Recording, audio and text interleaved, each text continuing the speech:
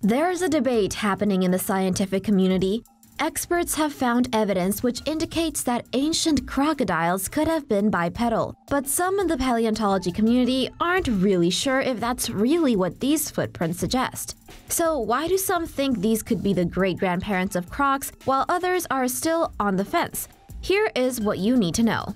Experts from South Korea's Chinju National University of Education discovered many fossilized animal tracks in 2019 that they now believe could belong to an ancient crocodile that walked on 2 feet. Their research was published in the journal Scientific Reports. The team found the fossilized footprints at a site located west of Sachon City in South Korea's South Gyeongsang province. The team has named the animal Batrachoepus grandis.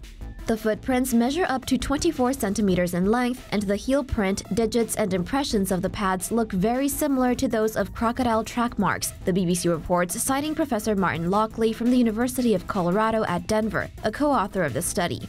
The Batrachoepus grandis legs were about the same height as a human adult's legs. The fact that there are no tracks of the ancient crocodile's tails dragging behind them and the closeness of the footprints suggests this animal could have been bipedal. If you ask Professor Phil Manning from the University of Manchester, though, you'll hear another interpretation of these marks. Here's what he told the BBC. For me, the tracks just don't fit the overall geometry of a crocodilian and what it's capable of producing. Look at any videos of living crocs and the rotation of their feet when they're galloping. It's outwards, not inwards, toward the midline of the trackway. Just from the orientation, it looks more like some kind of dinosaurian track maker to me. But whether it's a croc, unfortunately, we just don't have the fossil bones to tell us. Interestingly enough, the tracks of the Batrachoepus grandis found by this team were initially thought to have belonged to a giant pterosaur. This was the same mistake this other research team made when they realized they actually had a really special fossil in their hands. 5 years after the discovery of a pterosaur fossil, a PhD student in Australia noticed that it had been mislabeled and that it actually belonged to a rare dinosaur called Elaphrosaurus. Here's what you need to know. Paleontologists at Australia's Swinburne University of Technology discovered they had mistakenly identified a fossil as the bone of an ancient flying reptile called pterosaur, but it actually belonged to a rare dinosaur called Elaphrosaur. This is the first Elaphrosaur found in Australia. Citing Stephen Porpat, the lead author of the study, The Guardian reports that only 3 other Elaphrosaur species have been found in Tanzania, China, and Argentina. The Elaphrosaur was part of the theropod family, which includes predators like the Tyrannosaurus rex and velociraptors. It was roughly as tall as a small emu and measures 2 meters from its head to the end of its tail. According to the research published in the journal Gondwana Research, the Elaphrosaur the team discovered lived during the Cretaceous period. At this time, Australia's land was located in the Arctic Circle. Researchers believe that the Elaphrosaurs may have lived in a habitat containing a diverse variety of plants and trees such as conifers, ginkgos, ferns, horsetails, conifers, and flowering plants.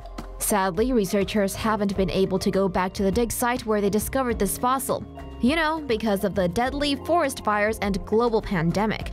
However, Porpat told The Guardian that there is a high chance of finding more Elaphrosaur bones. But let's not forget that it didn't really matter which deadly dino you were related to. This infamous asteroid wiped all of them out, T-Rex and velociraptors included.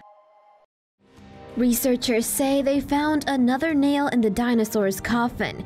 The asteroid that killed them off hit Earth at a very nasty angle.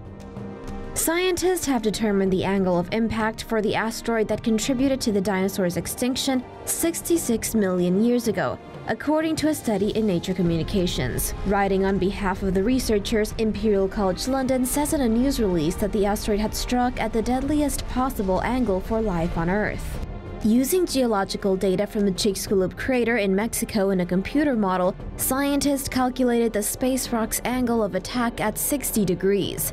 The asteroid with its steep impact angle reached sulfur, carbonates, and water deep in the Earth. The vapors and debris were flung into the atmosphere and triggered a nuclear winter that wiped out the dinosaurs. The researchers found asymmetries between the centers of the mountains inside the crater's physical center point, and the center of uplifted mantle 30 kilometers beneath the surface. Scientists then worked backward to model the asteroid's impact. But hey! Thanks for leaving the Earth to us, puny mammals. For more news animations and explainers, hit the subscribe and bell button to join the Tomo News family. Thanks for watching.